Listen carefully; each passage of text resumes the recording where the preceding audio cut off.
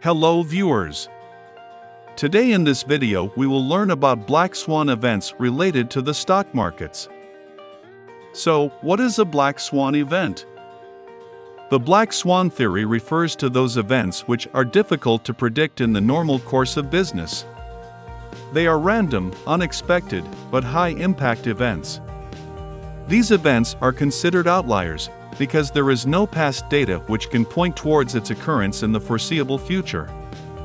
There is no scientific model which can predict these events. These events occur not just in business, politics, and nature, but in stock markets as well. What are the attributes of Black Swan events? A Black Swan event is unpredictable and may happen at any time.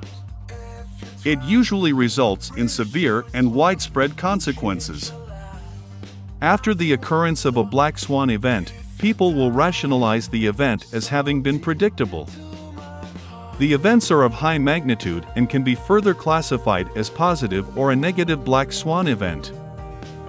A major example of a positive Black Swan event in everyday life is the rise of personal computing in the 1980s, followed by the explosion of the Internet in the 1990s. Personal computers and Internet connections changed many aspects of everyday life. How people work, how people connect and communicate, and how financial transactions are handled, and much more. Next, we have two prominent examples of negative Black Swan event from the finance world. First is the dot-com crash. Due to the rapid growth in Internet usage in the 1980s and 1990s, many Internet companies were launched. However, a lot of these companies failed after some time. In addition, many of those that were successful were severely overvalued. From 2000 to 2002, several Internet companies crashed, resulting in significant losses for investors. The dot-com crash wiped out nearly $1 trillion worth of stock value. The Nasdaq Composite lost 78% of its value in the dot-com crash. Next, we have the 2008 global financial crisis. The global financial crisis in 2008 caused Lehman Brothers to file for bankruptcy, the largest bankruptcy filing in U.S. history. Over 25,000 Lehman employees went jobless and more than $46 billion of Lehman's market value was wiped out. In total, over $10 trillion was eventually wiped out in the global equity markets. So, for the bottom line, banks are a negative Black Swan business. The upside is inadequate and the downside is complete.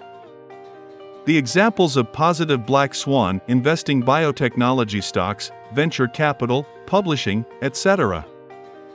The venture investor that invested in Uber in its beginning was exposed to a positive Black Swan, but today would be more exposed to a negative Black Swan with the same investment. The key principle in Black Swan investing is to find extremely aggressive as unreasonable as possible assets. Hence, when you find that chance, take it. You can contact us from the details mentioned on the screen via missed call, WhatsApp, or email. Thank you for listening the video to the end. Please do like, share, and subscribe the video for the latest updates in the market.